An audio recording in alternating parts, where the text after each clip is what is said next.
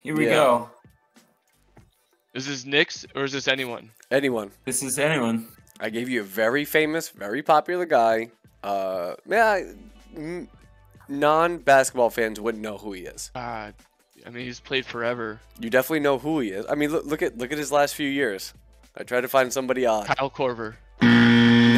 No, not a bad guess because of the whole Atlanta. I see Atlanta. I don't know. He's a shooting guard. I guess I didn't look at 3-points. Yeah, close. This guy's more of a scorer than a shooter.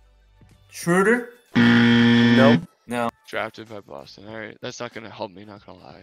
Went straight to Phoenix. I actually did not know he was drafted by Boston. Okay. Oh, I know. Go for it. Wait. No, it's not.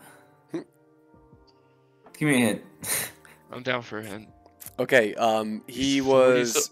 You was guys the. have some? No, shooting guard. This guy and yeah. Haslam was like a lifetime Miami guy. That's true. This guy was like the leader of the Hawks with Korver. It was like Korver, Horford, Jeff Teague, and I think there was I forget who the other guy was. Maybe it was Josh Smith was the other guy I believe that made that team, and he was like the leader. He was with D'Antoni.